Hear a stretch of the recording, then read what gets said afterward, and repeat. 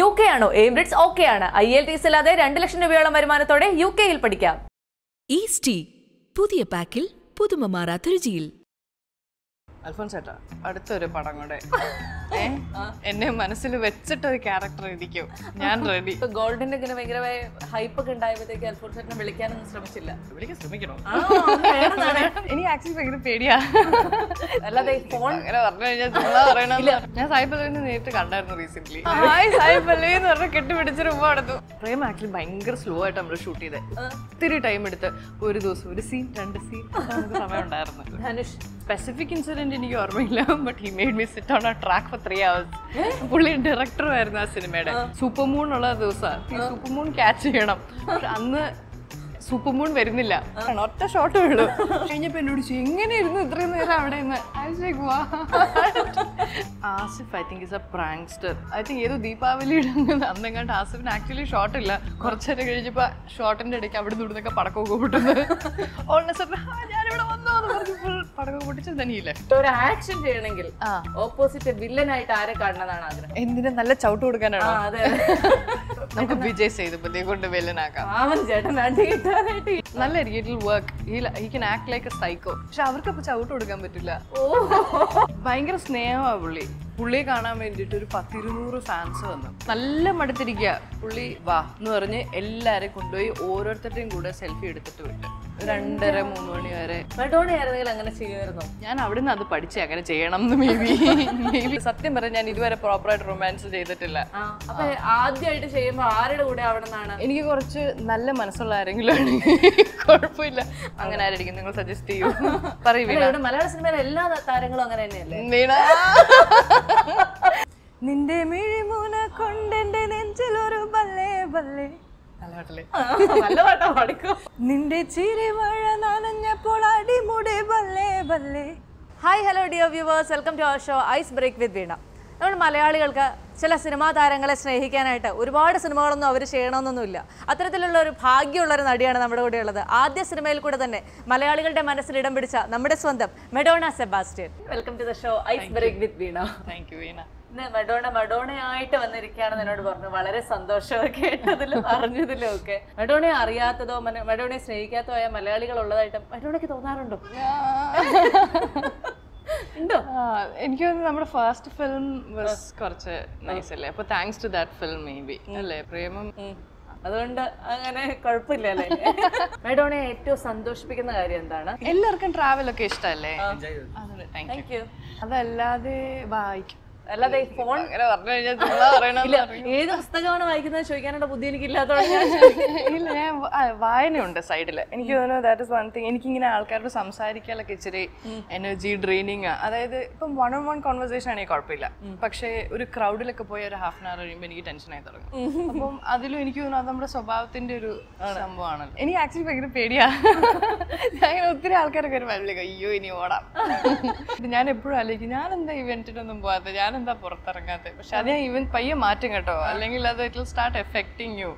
Career ഒക്കെ effect ചെയ്യും. അൽഫോൺസ് പുത്രൻ അദ്ദേഹത്തെ ഇപ്പൊ കണ്ടു കഴിഞ്ഞാൽ പെട്ടെന്ന് പറയാൻ തോന്നുന്ന കാര്യങ്ങൾ എന്തൊക്കെയാണ്? അൽഫോൻസിന്റെ അടുത്ത് ഒരു നന്ദി പറയും, ഒരു big thank you. I think അതൊക്കെ ഇപ്പൊ ഇഷ്ടംപോലെ തവണ പറഞ്ഞു കഴിഞ്ഞാണല്ലേ? ഇല്ല, ഇതൊരു പറഞ്ഞിട്ടില്ല ആക്ച്വലി.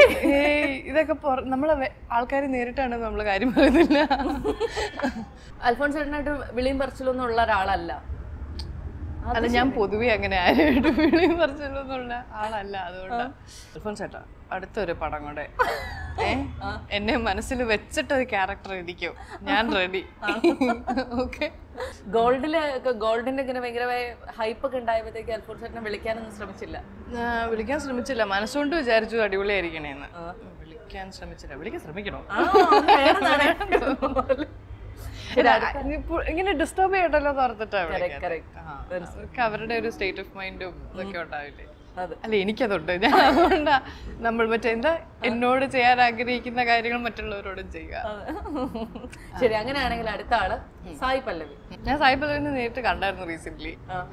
എന്തായിരുന്നു ആദ്യം പറഞ്ഞത്? ആദ്യം പറഞ്ഞ ഹായ് സായി പല്ലവി ഹായ് സായി പല്ലവി എന്ന് പറഞ്ഞാൽ കെട്ടിപ്പിടിച്ചൊരു ഉമ്മ നടന്നു. അല്ലാതെ എന്താ. അല്ല, V worked in A film together ഇപ്പോൾ റീസെന്റ് അതിനകത്ത്. അപ്പോൾ ഞങ്ങൾ പോയി ഇന്റർവ്യൂസ് ഒക്കെ കൊടുത്ത് ആ പ്രൊമോഷൻ ടൈമിലൊക്കെ ഒരുമിച്ചുണ്ടായിരുന്നു. വേറെന്താ പറയണ്ടേ, എനിക്ക് സായി പല്ലവിന്റെ മറ്റേ മാരി ടൂലെ ഡാൻസ് ഭയങ്കര ഇഷ്ടമാണ്. അതായത് ഞാൻ ഭയങ്കര ലോ ആയിരിക്കുന്ന സമയത്ത് ഞാൻ അതിട്ട് കാണും. അല്ലേ, അത് എത്ര കണ്ടാലും അത് മടുക്കത്തില്ല. So I think that was the best. And ഇപ്പോൾ റീസെന്റ് ഇറങ്ങി ഈ Shyam singer റോയിലും her performance is incredible. May be that ആണല്ലേ. ശരി, അങ്ങനെയാണെങ്കിൽ അടുത്ത ആള് അനുപമ പരമേശ്വരൻ. എന്താ പറയാ, ഒന്നും പറയാറില്ലേ? എനിക്ക് സത്യം പറഞ്ഞു അങ്ങനെ ഒന്നും ചോദിച്ചാറില്ല. കാർത്തികേയ 2 കണ്ടായിരുന്നോ? ഇല്ല, കണ്ടില്ല. കണ്ടില്ലല്ലേ? അത് തന്നെ പറയണം കേട്ടോ. അത് പറയണം. അനു, ഞാനുണ്ടല്ലോ റീസെന്റ് ഇറങ്ങിയ സിനിമ കണ്ടില്ല, പക്ഷെ it's very successful I heard. അപ്പൊ പിന്നെ അത് പറഞ്ഞേക്കാം, ഞാൻ തന്നെ ആൻസർ പറഞ്ഞു. അതെ അതെ, ഞാൻ വീണയും കൂടെ കൊണ്ടുവന്നതായിരിക്കും. ദീപക് ദേവ് ചേട്ടാ ഒരു പാട്ടിന് എഴുതുമ്പോ പാട്ടിന് എഴുതുമ്പോ എന്നെ ഓർക്കുക.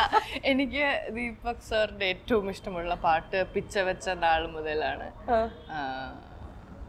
കൊള്ളാം. ഒരാൾ കൂടെ തീർന്നു, Gopi Sundar. Same thing. May be നമ്മൾ അടുത്ത പാട്ട് എഴുതുമ്പോൾ എന്നെ ആലോചിച്ച് എഴുതുക, എന്നിട്ട് എന്നെ കൊണ്ട് പഠിക്കുക. അപ്പൊ ഈ പറഞ്ഞ പോലെ മലയാളം, തമിഴ്, തെലുഗു, കന്നഡ 4 ഭാഷയിൽ അഭിനയിച്ച ഒരാളാണ്. ഒരു സൗത്ത് ഇന്ത്യൻ ആക്ട്രസ് ആണ്. എവിടെയാണ് ഏറ്റവും കൂടുതൽ സ്നേഹം മഡോണയ്ക്ക് ഫീൽ ചെയ്തത്? തമിഴ്നാട്ടിലാണ്. എന്താണ് എങ്ങനെ ഫീൽ ചെയ്യാന്ന് പറഞ്ഞു കഴിഞ്ഞാൽ എങ്ങനെയായിരുന്നു അത്? അവര് ഭയങ്കര സ്നേഹിക്കല. അതായത് മറ്റേ നമ്മൾ സൈഡിൽ കൂടെ പോയി കഴിഞ്ഞാലും അക്ക അക്ക എല്ലാം ഭയങ്കര സ്നേഹം. ആൻഡ് ഐ ഓൾവേസ് ഫെൽറ്റ് അതിപ്പോ ഈ കോവിഡ് ടൈമിലാണെങ്കിലും മെസ്സേജ് അയച്ച് പറയും സൂക്ഷിച്ചിരിക്കണേ, വീട്ടിലിരിക്കണേ. ഇറ്റ്സ് നോട്ട് ലൈക്ക് നമ്മൾ ആരെങ്കിലും വിളിച്ച് അറിയില്ലാത്ത ആൾക്കാരോടൊന്നും അങ്ങനെ പറയാറില്ല. അത് എന്തിനാന്ന് വരെ നമ്മൾ വിചാരിച്ചു പോകും. പക്ഷേ there is a lot of affection എപ്പോൾ ചെന്നാലും. ആൻഡ് അവരുടെ മുഖം കണ്ടാൽ അറിയാം that they actually mean it. And ഭയങ്കര സ്നേഹമാണ്. ഓക്കെ, എനിക്ക് ഇനിയും ഇങ്ങനെ ആർട്ടിസ്റ്റുകളെ കുറിച്ച് കേൾക്കാനാണ് ഇഷ്ടം. അതായത് ചില കൂടെ വർക്ക് ചെയ്തിട്ടുള്ള ആർട്ടിസ്റ്റുകൾ, അവരെ കുറിച്ചുള്ള ഏതെങ്കിലും ഒരു ഇൻസിഡന്റ് പറയാമോ? നിവിൻ പോളി. ഫണിയേ ഉള്ളൂ നിവിൻ്റെ കൂടെ ആണെങ്കിൽ. He's always joking around. അതായത് പുള്ളി എന്തെങ്കിലും പറഞ്ഞ് ചിരിച്ചോണ്ടിരിക്കും. അപ്പോൾ ഐ തിങ്ക് മോർ ലെസ് നമ്മൾ ഒരിക്കൽ പ്രേമത്തിലൊരു സീനുണ്ട്, മറ്റേ ഇങ്ങനെ ഇരുന്നിട്ട് സംസാരിക്കുന്നത് എന്താ പറ്റിയേ. സോ ഫിയാൻസയുടെ മറ്റേ പുള്ളിയായിട്ട് പിരിഞ്ഞ കാര്യം എക്സ്പ്ലെയിൻ ചെയ്യുന്ന സമയം ഈ പറഞ്ഞ പോലെ ഡയലോഗ് ഇങ്ങനെ പറഞ്ഞു വരും. ഒന്നുകിൽ ഐ സ്റ്റാർട്ട് ലാഫിങ്, ഹീൽ സ്റ്റാർട്ട് ലാഫിങ്, അങ്ങനെ ചിരിച്ച് ഒരു 10 ടേക്ക് ഇങ്ങനെ പോയിക്കൊണ്ടിരിക്കും. അത് ഭയങ്കര ക്ഷമയുള്ള ആളല്ലേ? പ്രേം ആക്ച്വലി ഭയങ്കര സ്ലോ ആയിട്ട് നമ്മൾ ഷൂട്ട് ചെയ്തത്. ഒത്തിരി ടൈം എടുത്ത് ഒരു ദിവസം 1 സീൻ 2 സീൻ നമുക്ക് സമയം ഉണ്ടായിരുന്നു. Asif Ali. Asif I think is A പ്രാങ്സ്റ്റർ. പുള്ളി full energy all the time. എന്തെങ്കിലുമൊക്കെ ഇങ്ങനെ എന്തെങ്കിലും ഇവന്റ്ഫുൾ ആയിരിക്കും. പുള്ളി ഉണ്ടെങ്കിൽ സമയം പോകുന്ന അറിയത്തില്ല. അങ്ങനെ എനിക്ക് എന്തെങ്കിലും ഒരു പ്രാങ്ക് ഓർമ്മയുണ്ടോ? അങ്ങനെ ചോദിച്ചാൽ എനിക്ക് അറിഞ്ഞൂടാ. ഐ തിങ്ക് ഏതോ ദീപാവലിയുടെ അന്നെങ്ങാണ്ട് ആസിഫിന് ആക്ച്വലി ഷോട്ട് ഇല്ല. കുറച്ചേരം കഴിഞ്ഞപ്പോൾ ഷോട്ടിന്റെ ഇടയ്ക്ക് അവിടെ നിന്ന് ഇവിടുന്നൊക്കെ പടക്കമൊക്കെ പൊട്ടുന്നത്. ഞാനിവിടെ വന്നോ എന്ന് പറഞ്ഞ് ഫുൾ പടക്കമൊക്കെ പൊട്ടിച്ച് then he left. Vijay Sethupathi ഭയങ്കര സ്നേഹമാണ് പുള്ളി എല്ലാവരോടും. ഭയങ്കര like is very affectionate in general. ആ പുള്ളി ആ ഒരു ഡൗൺ ടു എർത്ത് അങ്ങനെ ഒരു സാധനമുണ്ട്. In fact I learn something from him. നമ്മളൊരു ദിവസം ഒരു രാത്രി 11:30 എങ്ങാണ്ട് വരെ ഷൂട്ട് ചെയ്ത് മടുത്ത് ഒരു ഭയങ്കര അവശത. ആൻഡ് ദെൻ നമ്മൾ ഇവിടുന്ന് വേറെ മെഡ്രാസിന് അങ്ങോട്ട് ട്രാവൽ ചെയ്തിട്ട് അടുത്ത ദിവസം രാവിലെ അവിടെ ഷൂട്ട് ചെയ്യണം. അപ്പം പുള്ളിയെ കാണാൻ വേണ്ടിയിട്ട് ഒരു 100-200 ഫാൻസ് വന്നു. നമ്മളിറങ്ങി വണ്ടി കയറി ഇങ്ങനെ പോകുന്നു. അപ്പോൾ we can see people gathering. അങ്ങനെ പെട്ടെന്ന് പുള്ളി ഇറങ്ങി നല്ല മടുത്തിരിക്കുക. പുള്ളി വാ എന്ന് പറഞ്ഞ് എല്ലാവരെയും കൊണ്ടുപോയി ഓരോരുത്തരുടെയും കൂടെ സെൽഫി എടുത്തിട്ട് വിട്ട് 2:30-3 മണി വരെ. അങ്ങനെ ചെയ്യുമായിരുന്നോ? ഞാൻ അവിടെ നിന്ന് അത് പഠിച്ചേ അങ്ങനെ ചെയ്യണം എന്ന്. മേ ബി 200 പേർക്ക് സെൽഫി കൊടുത്തില്ലെങ്കിലും മറ്റേ ആ സെൽഫിയോടുള്ള ബുദ്ധിമുട്ട് മാറ്റിയത്. If he can do that then we should be A little അത് calm down and do that for them എന്നുള്ളൊരു സാധനം അത് അവിടുന്ന് പഠിച്ചേ. ധനുഷിന്റെ നമ്മൾ ഷൂട്ട് ചെയ്ത സ്ഥലം വാസ് വെരി വെരി നൈസ്. രാംനാഥപുരം.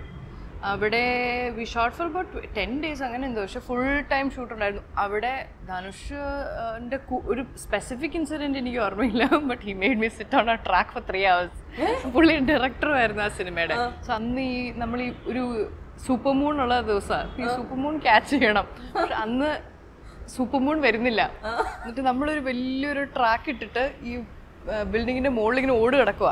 ഓടിന്റെ പുറത്ത് ഇങ്ങനെ ഇരിക്കുന്നതായിട്ട് ഒരു ഷോട്ടാണ്, ഒറ്റ ഷോട്ടേ ഉള്ളൂ. പക്ഷെ ഈ ഷോട്ട് എടുക്കാൻ വേണ്ടിട്ട് എന്നെ ഒരു ട്രാക്കിന്റെ ഒരു ട്രോളി, മറ്റേ ഒരു വോട്ട് കോൾ ഇറ്റ്, മറ്റേ JCBയുടെ അറ്റത്ത് വെക്കുന്ന ഒരു വലിയ സാധനത്തിന്റെ മുകളിൽ കയറ്റി എന്നെ അവിടെ ഇരുത്തി. 3 മണിക്കൂർ ഞാൻ അവിടെ ഇരുന്നു. എന്ത് ചെയ്തു? ഒന്നും ചെയ്തില്ല, ഇങ്ങനെ ഇരുന്നു. എന്നെ കെട്ടി വെച്ചേക്കാം കയറിൽ വീഴാതിരിക്കാൻ വേണ്ടിട്ട്. അപ്പൊ ഞാൻ അവിടെ ഇരുന്നു. അത് കഴിഞ്ഞിട്ട് പിന്നെ ഡയറക്ടറോട് ഇറങ്ങി കഴിഞ്ഞപ്പോ എന്നോട് ചോദിച്ചു എങ്ങനെ ഇരുന്നു ഇത്രയും നേരം അവിടെ നിന്ന്. എന്നെ കൊണ്ടിരിക്കാൻ പറ്റത്തില്ല എന്ന് പറഞ്ഞ്. മഡോണ എപ്പോഴും ഇങ്ങനെ എപ്പോഴും പാടിക്കൊണ്ട് നടക്കുന്ന ഒരു പാട്ട് ഏതാ? എനിക്ക് ഈ പാട്ട് ഇഷ്ടമാണ്. ആ പാട്ട് ഒരു ബന്ധമില്ല, ഞാൻ ഒരിക്കലും പ്രതീക്ഷിക്കാതെ ഇപ്പൊ അതാണ് പാടുന്നത്. അതെ, ഇങ്ങനെ പാട്ടൊന്ന് പാടും. പാട്ട് അങ്ങനെ പാടാൻ പറ്റില്ല, നോക്കാം. വാർക്കുഴലിൻ നീർക്കണങ്ങൾ മെല്ലെ മെല്ലെ മുത്തുമാല ചാത്തുകയാ, ആശകളിൽ തേനലയായി തിന്നി തിന്നി എൻ്റെ ഉള്ളും പാടുകയായി. ദിവാസ്വപ്നം കണ്ടതോ നിശാഗന്ധി പൂത്തതോ, വിരുന്നേകാൻ മന്മഥൻ മഴക്കാറ്റായി വന്നതോ, വരുന്നല്ലോ കുങ്കുമം കുയിൽ പാട്ടിൻ പഞ്ചമം,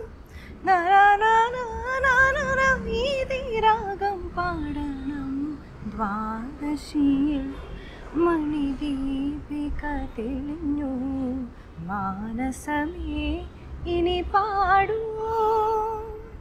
ഇതെന്തായാലും വെക്കാം, ധൈര്യമായിട്ട് വെക്കാം. അടിപൊളിയായിട്ടുണ്ട്. അത് ഇഷ്ടപ്പെട്ടല്ലേ? സ്വന്തമായിട്ട് കൈയടിക്കാല്ലേ? അല്ല, ഞാൻ എല്ലാ പ്രാവശ്യം കൈയടിക്കും. അതെ, എന്നാ ഞാൻ തന്നെ ചെറിയാറുണ്ട്. ഭയങ്കര ഒരു ഫാസ്റ്റ് നമ്പർ പാടാൻ പറഞ്ഞു കഴിഞ്ഞാൽ ഏതായിരിക്കും പാടാ? അതും കൂടെ ഇനി ഉപദ്രവിക്കില്ല. നിന്റെ മിഴിമുന കൊണ്ടെന്റെ നെഞ്ചിലൊരു ബല്ലേ ബല്ലേ, നല്ല പാട്ടാ പാടിക്കോ. നിന്റെ ചിരിമഴ നനഞ്ഞപ്പോൾ അടിമുടി ബല്ലേ ബല്ലേ, നിന്റെ മൊഴിയിൽ കുറുമ്പ് കുറുമ്പിന്റെ കരിമ്പൊന്ന് കടിച്ചോട്ടി, നിന്റെ മനസ്സിനും മധുരത്തിൽ തുടിച്ചോട്ടി. അയ്യോ മതി, എനിക്ക് ലിറിക്സ് അറിഞ്ഞൂടാ. And it's very funny lyrics also, I think. അല്ലല്ല, ഇതെപ്പോഴും പാടിക്കൊണ്ടാണ്. മഡോണയ്ക്ക് കൂടെ അഭിനയിക്കാൻ ആഗ്രഹമുള്ള കുറച്ച് ആൾക്കാരൊക്കെ ഉണ്ടാവില്ലേ? അത് ആർക്കാന്നൊന്ന് പറഞ്ഞാൽ മതി. അറിയില്ല ഞാൻ. എനിക്ക് എല്ലാവരും കൂടെ അഭിനയിക്കണം. അതെനിക്കറിയാം. ഒരു റൊമാൻറ്റിക് പെയർ ആയിട്ട് അഭിനയിക്കാൻ ആഗ്രഹമുള്ള എല്ലാവരും കൂടെ റൊമാൻറ്റിക് പെയർ ആയിട്ട് അഭിനയിക്കാം. അത് ശരി. അങ്ങനെ സത്യം പറയാം, ഞാൻ ഇതുവരെ പ്രോപ്പറായിട്ട് റൊമാൻസ് ചെയ്തിട്ടില്ല. അപ്പൊ ആദ്യമായിട്ട് ചെയ്യുമ്പോ ആരുടെ കൂടെ ആവണമെന്നാണ്? എനിക്ക് കുറച്ച് നല്ല മനസ്സുള്ള ആരെങ്കിലും ആണെങ്കിൽ കുഴപ്പമില്ല. അതെന്താണ് നല്ല മനസ്സിന് തമ്മിലുള്ള വ്യത്യാസം? എന്താണെന്നറിയാമോ, ഐ ഫീൽ ലൈക്ക് നമുക്ക് അവരോട് ഒരു കംഫർട്ട് വേണം. മീനിങ് ഇയാളെയും കൊണ്ട് ആളുടെ കൂടെ അഭിനയിച്ചു കഴിഞ്ഞാൽ റൊമാൻസ് വരാതിരിക്കാൻ. തുടക്കമാണെങ്കിൽ I feel like they should be like nice to everybody in general. അതായത് ആ വ്യക്തിത്വം നല്ലതായിരിക്കണം. അങ്ങനെ ആയിരിക്കും നിങ്ങൾ സജസ്റ്റ് ചെയ്യൂ. പറയൂ. മലയാള സിനിമയിലെ എല്ലാ താരങ്ങളും അങ്ങനെ തന്നെയല്ലേ? ഓക്കെ, പക്ഷേ മലയാളമൊക്കെ സേഫ് ആണ് ആക്ച്വലി. എനിവേ, ബട്ട് പറ വീണ പറ, ഞാൻ ആരുടെ കൂടെ അഭിനയിക്കണം? അടിപൊളി. അത് നടക്കുമെന്നറിയാലോ, അത് നടക്കുമെന്നറിയാലോ. ഹലോ, എങ്കിൽ എനിക്ക് മഡോണനെ ഫഹദ് ഫാസിലിനോട് അഭിനയിച്ച് കാണണമെന്ന് ആഗ്രഹമുണ്ട്. ആണ്. അങ്ങനെ ഒരു സിനിമ എപ്പോഴെങ്കിലും മനസ്സിലുണ്ടോ? ആരെങ്കിലും എന്തെങ്കിലും ഡിസ്കഷൻസ് നടക്കുന്നുണ്ടോ? എന്തെങ്കിലും ഉണ്ടോ? ഇല്ല ഇപ്പൊ ഇല്ല. വരട്ടെ, അങ്ങനെ സംഭവിക്കട്ടെ. ശരി. ഇനി പറയണമെങ്കിൽ എല്ലാം എന്നെ കൊണ്ട് ആൻസർ പറയും. അത് വെറുതെ തോന്നലാണ്. എല്ലാം ഞാൻ തന്നെ ഒന്നുമില്ല. ശരി, ഒരു ആക്ഷൻ ചെയ്യണമെങ്കിൽ ഓപ്പോസിറ്റ് വില്ലൻ ആയിട്ട് ആരെ കാണണമെന്നാണ് ആഗ്രഹം? എന്തിനാ, നല്ല ചവിട്ട് കൊടുക്കാനാണോ? അതെ. ഓക്കെ, നമുക്ക് നല്ലൊരു ഹീറോനെ കൊണ്ടുവന്ന് വില്ലനാക്കാം. Somebody who is very willing to do that. അതാരായിരിക്കും? എന്നാൽ അങ്ങനെ മനസ്സിൽ നമുക്ക് വിജയ് സേതുപതിയെ കൊണ്ട് വില്ലനാക്കാം. അവൻ ചേട്ടൻ അടി കിട്ടാനായിട്ട് ഇടി കിട്ടാൻ നല്ല മനസ്സുള്ള ഒരാളെ വില്ലനും ആക്കണോ അല്ലേ? അങ്ങനെ ശരിയാ, നല്ലായിരിക്കും. It will work. He can act like a psycho. പക്ഷെ അവർക്ക് അപ്പൊ ചവിട്ട് കൊടുക്കാൻ പറ്റില്ല. എന്താണ്? അതെ, അങ്ങനെയാണെങ്കിൽ വേറെ ആള് പറ. വിജയ് സേതുപതി അല്ലാത്ത വേറെ ആള്. നമുക്ക് ചവിട്ടും കൊടുക്കാൻ പറ്റണം. എന്നാ എനിക്കൊരു പേര് മൈൻഡിൽ വന്ന് വേണ്ട. മൈൻഡിലേക്ക് വന്ന ആരെന്ന് പറഞ്ഞു? ഷാറുഖ് ഖാൻ. അടിപൊളി. മലയാളം ആയതുകൊണ്ട് ഷാറുഖ് ഖാന്റെ ഫാൻസ് തന്നെ ഇടിക്കില്ലായിരിക്കും. ഡാൻസ് ആണെങ്കിൽ കൂടെ Allu Arjun. He is incredible. ഒരു ഭയങ്കര ഇമോഷണൽ മൊമെന്റ്? ആസിഫ് അലി. അതെന്താ? ഞാനിപ്പോ ഇങ്ങോട്ട് വന്ന വഴിക്ക് ആസിഫിന്റെ ഒരു പോസ്റ്റർ ഉണ്ടായിരുന്നു, അതുകൊണ്ടായിരിക്കും. കോമഡി ചെയ്യാൻ Tovino, he has great humor sense. ഒരു അച്ഛനും അമ്മയായിട്ട് അഭിനയിക്കാൻ ആഗ്രഹമുള്ള രണ്ടാളുകൾ ആരൊക്കെയായിരിക്കും? ഇല്ല, എന്തോ വന്നില്ലേ, എന്നിട്ടത് വേണ്ട. ജോണി അച്ഛൻ. അമ്മയോ? He's very cute.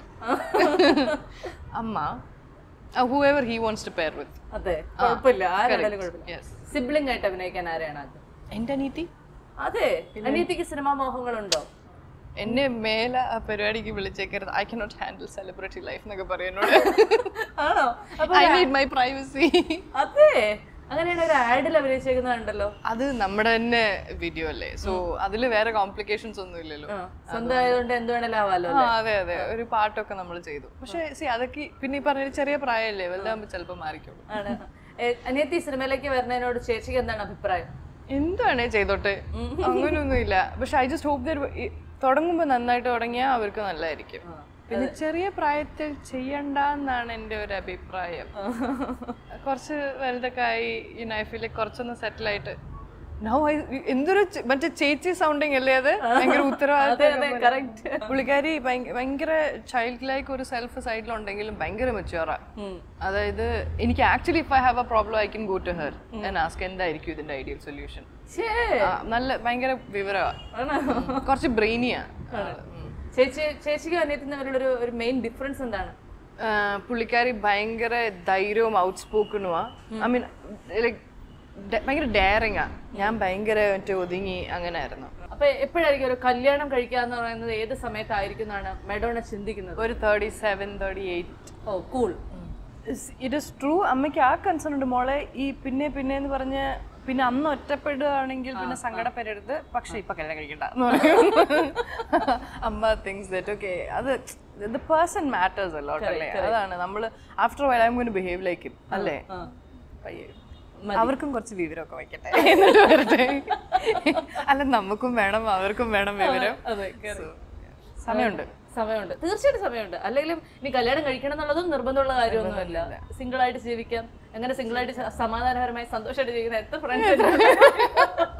പക്ഷെ എന്തറിയോ, ഐ ഫീൽ ലൈക്ക് ഒരു 45 ഒക്കെ ആകുമ്പോഴത്തേക്കും ചിലപ്പോൾ you will start feeling A little lonely. അപ്പോഴാരെങ്കിലും കിട്ടും, അത് ശരിയാ. ഇതിപ്പോ നമ്മൾ ഇന്റർവ്യൂ എടുക്കും, എനിക്ക് ആർക്കെങ്കിലും ആവശ്യം വരും കേൾക്കട്ടെ. ഇനി മഡോണയുടെ മുന്നിലുള്ള ഒരു വലിയ ഗോൾ എന്താണ്? എനിക്കിഷ്ടമുള്ള 1-2 ക്യാരക്ടേഴ്സ് ചെയ്യണം, എന്നിട്ട് അത് ആൾക്കാർക്ക് ഇഷ്ടപ്പെടുകയും വേണം. മറ്റേ art പടമായിട്ട് പോയിരിക്കാനല്ല. I want to do something that is pleasing to me. And എനിക്ക് ചെയ്യാൻ പറ്റും എനിക്കറിയില്ലാത്ത എന്തെങ്കിലും ഒരു സാധനം ചെയ്യണം. അവരുടെ കയ്യിൽ അവരുടെ മറ്റേ മിടുക്ക് പോലെ ഇരിക്കും. എന്നാലും ഏത് ജോണറിൽ ഉള്ള ഒരു കാര്യമാണ് ആഗ്രഹിക്കുന്നത്? ഡ്രാമ. കോമഡി ഉണ്ടെങ്കിൽ നല്ലതായിരിക്കും. Humour I feel is A little difficult to do. അപ്പൊ അത് ചെയ്തെടുക്കാൻ ഈ ഫ്രണ്ട്സ് ഒക്കെ കാണാറുണ്ടോ സീരീസ് അല്ലേ, അത് ഭയങ്കര അടിപൊളിയല്ലേ. സോ അതൊരു അങ്ങനെയുള്ള സാധനങ്ങൾ വന്നാലും അടിപൊളിയായിരിക്കും. ഈ സിനിമാ നടി എന്നുള്ള ഒരു ടൈറ്റിൽ ഒന്നും പെട്ടെന്ന് ഒരിക്കലും പ്രതീക്ഷിക്കാതെ വന്നതാണെന്ന് ഞാൻ പലയിടത്തും വായിച്ചായിരുന്നു. ഇപ്പൊ പക്ഷെ ആ ടൈറ്റിൽ ഇല്ലാതെ ജീവിക്കാൻ പറ്റുമോ ആലോചിക്കാറുണ്ടോ? അയ്യോ ശരിയാ, പ്രതീക്ഷിക്കാതെ വന്നതാ. പക്ഷെ ഇതിപ്പോ ചെയ്തു തുടങ്ങി കഴിഞ്ഞപ്പോ നമ്മൾ അത് കൊള്ളാം, എൻജോയ് ചെയ്യുന്നുണ്ട്. ആൻഡ് അത് ആ സിനിമ നടി എന്നുള്ള ടൈറ്റിലുപരി നമ്മൾക്ക് ചെയ്യുന്ന വർക്ക് ഭയങ്കര എൻജോയബിളാ. അപ്പൊ എല്ലാ വർക്കും പോലെ അതിന്റെ ബുദ്ധിമുട്ടുകളുണ്ട്. Still I feel because of that it is nice. അല്ല, എന്നാലും ഭയങ്കര റാങ്ക് ഹോൾഡർ ഒക്കെ ആയിരുന്ന ഒരാള് സിനിമയിലേക്കൊക്കെ വരുന്നു, എസ്പെഷ്യലി സിവിൽ സർവീസുകാരി ആക്കണം എന്നുള്ളതാണ് വീട്ടുകാരുടെ ആഗ്രഹം. അങ്ങനെയൊക്കെ ഇരുന്നപ്പോഴത്തേക്കും വീട്ടിലൊരു ടെൻഷനൊക്കെ ഏതെങ്കിലും സമയത്തൊക്കെ ഉണ്ടായിരുന്നോ? റാങ്ക് ഹോൾഡർ ഒന്നും അല്ലായിരുന്നു. ഇറ്റ്സ് ബേസിക്കലി ലൈക്ക് ദിസ് കോളേജിലൊക്കെ I think I had A second rank or something. പക്ഷെ അതിന് റാങ്ക് ഒന്നും ഉണ്ടായിരുന്നില്ല. അതെന്താ അറിയോ, അത് നമുക്ക് പരിചയമുള്ള ടീച്ചേഴ്സ് ഒക്കെ ഉണ്ടായിരുന്നു. അപ്പൊ നമ്മൾ നന്നായിട്ട് പഠിക്കും, ക്ലാസ് കയറും അങ്ങനെ. പക്ഷെ ഫാമിലിക്ക് ആഗ്രഹം ഉണ്ടായിരുന്നു സിവിൽ സർവീസ് ചെയ്യിപ്പിക്കണമെന്ന്. അതും പരിചയമുള്ള ആൾക്കാർ അവിടെ ഉള്ളതുകൊണ്ട്. പക്ഷെ ഐ ഓൾവേസ് ഫെൽറ്റ് ലൈക്ക് എനിക്ക് അതിന് വേറൊരു ടൈപ്പ് ബുദ്ധി വേണം. ഇങ്ങനെ നമ്മള് ഫാക്ട്സ് ഒക്കെ ഓർത്തിരുന്ന് അങ്ങനെയുള്ള മൈൻഡൊന്നും അല്ല എൻ്റെ. എനിക്കിങ്ങനെ പാട്ടൊക്കെ പാടി ഒരു വർഷം ഒരു കോഴ്സൊക്കെ ചെയ്തു. Civil service അക്കാഡമിയിലാണോ? ട്രിവാൻഡ്രം അല്ല, കോഴിക്കോട്. അല്ല, ഇതേ പരിപാടി ഞാനും ചെയ്തു. അപ്പൊ അറിയാലോ അപ്പൊ സെയിം തിങ്. സത്യം പറഞ്ഞാൽ അതിലൊരു അക്കാഡമിക്സ് ഒന്ന് ആദ്യമായിട്ട് സെറ്റ് ചെയ്തത് അതില. സ്കൂളിലൊന്നും അങ്ങനെ വലിയ കാര്യമായിട്ടൊന്നും എടുത്തിട്ടില്ല, ഇങ്ങനെ ഫുൾ ടൈം പ്രാക്ടീസ് അത് ഇത്. പക്ഷെ അത് കഴിഞ്ഞ് ഈ കോഴ്സിന് പോകുന്ന ദെൻ അപ്പൊ ഈ കോളേജിന് മുന്നേ അക്കാഡമിക്സിൽ ഒരു ഇരുത്തുണ്ടായി. അതുകൊണ്ടാണ് കോളേജ് കുറച്ചുകൂടെ പഠിത്തം ബെറ്റർ. മലയാളത്തിലേക്ക് വരുന്നു, മറ്റു ഭാഷയിലേക്കൊക്കെ ചെല്ലാൻ നേരത്തേക്ക് വീട്ടുകാർക്കൊക്കെ ഇതൊക്കെ നമുക്ക് അറിയാവുന്ന സ്ഥലമാണോ അങ്ങനെയുള്ള ടെൻഷനുകൾ എപ്പോഴെങ്കിലും വീട്ടിൽ പറഞ്ഞിരുന്നോ? വീട്ടുകാരും ഭയങ്കര ചില്ല, ഞാനും അങ്ങനെയാന്ന് തോന്നുന്നു. അതായത് നമ്മളെല്ലാം മറ്റേ ഇന്ന് ജീവിക്കുന്നു നാളെ എന്താന്ന് അറിഞ്ഞൂടാ അങ്ങനെ ജീവിക്കുന്ന ആൾക്കാരാണ്. ദേ വെരി ചിൽ. വീട്ടിലൊന്നും ഞാൻ എവിടാ പോകുന്നതെന്ന് ചോദിക്കാറില്ല, എന്താ ചെയ്യുന്നതെന്ന് ചോദിക്കാറില്ല. ആക്ച്വലി മേ ബി ഞാൻ എല്ലാം വീട്ടിൽ പറയുകയും ചെയ്യും. ഐ തിങ്ക് അതുകൊണ്ടായിരിക്കും അവർക്കൊരു ഒരു രീതിയിലുള്ള ടെൻഷനും ഇല്ല. പിന്നെ ഈ പറഞ്ഞ പോലെ if you ask me maybe they have that thing, അയ്യോ നമ്മളെ ഗൈഡ് ചെയ്യാൻ ആരും ഇല്ലല്ലോ, അല്ലെങ്കിൽ എന്തെങ്കിലും അറിയോ കുട്ടിക്ക് ചെയ്യാൻ, അതൊക്കെ ഉണ്ടായിരിക്കും. പക്ഷെ അത് ചെയ്തോളും എന്നുള്ളൊരു സാധനം. പിന്നെ ഐ നെവർ ഡിസ്കസ് തിങ്സ് വിത്ത് ദം. പിന്നെ അവരെ സ്പോട്ടിലാക്കുന്നൊന്നും ഞാൻ അങ്ങോട്ട് ചോദിക്കാറില്ല. ഈ 18 വയസ്സ് ഇളയ അനിയത്തി ഒരു BTS ഫാൻ ആണെന്ന് ഞാൻ മനസ്സിലാക്കുന്നു അല്ലേ? ഭയങ്കരമായ ഒരു കൊറിയൻ ഇൻഫ്ലുവൻസ് ഉള്ള ഒരാളാണ്. അപ്പൊ ഈ കൊറിയൻ ഇൻഫ്ലുവൻസുകാരി ചേച്ചിയുടെ പടങ്ങൾ കണ്ട് അഭിപ്രായം പറയാറുണ്ടോ? അഭിപ്രായം എന്ന് വെച്ചാ എന്തെങ്കിലും കൊള്ളില്ലെങ്കിൽ കൊള്ളില്ല എന്ന് പറയും കേട്ടോ. അത് ശരിയായില്ല, ആ costume it didn't go there എന്ന് പറയും. അല്ലാതെ ബാക്കിയെല്ലാം ഭയങ്കര അഭിപ്രായം. അതുകൊണ്ട് വലിയ കുഴപ്പമില്ല, സ്നേഹം കൊണ്ടാന്ന് തോന്നുന്നു. അതെ അതെ, you are the best sister in the world എന്നൊക്കെയാണ് ക്യാപ്ഷനൊക്കെ കൊടുത്തേക്കുന്നത്. അങ്ങനെ പിന്നെ ആ ഏജ് ഗ്യാപ്പിന്റെ ഒരു ഗുണമുണ്ട്, ഭയങ്കര സ്നേഹമാണ്. ഇനി ഒരു ഡ്രാമ ജോണറിലുള്ള ഒരു നല്ല സിനിമ ചെയ്യാൻ സാധിക്കട്ടെ. തീരാറായി, തീർന്നു ആണോ? അങ്ങനെ ഒരുപാട് നല്ല സിനിമകൾ ചെയ്യാൻ സാധിക്കട്ടെ. മനസ്സിന് ഇണങ്ങുന്ന ഒരാളെ ഏതെങ്കിലും കാലത്ത് കണ്ടെത്തുകയാണെങ്കിൽ കല്യാണം കഴിക്കട്ടെ. All the very best madam. Thank you so much for your time. Thank you Veena. UK ആണോ? AIMBRITZ ഓക്കെ ആണ്. IELTS ഇല്ലാതെ 2 ലക്ഷം രൂപയോളം വരുമാനത്തോടെ UK യിൽ പഠിക്കാം. ഈസ്റ്റി പുതിയ പാക്കിൽ പുതുമ മാറാത്ത രുചിയിൽ.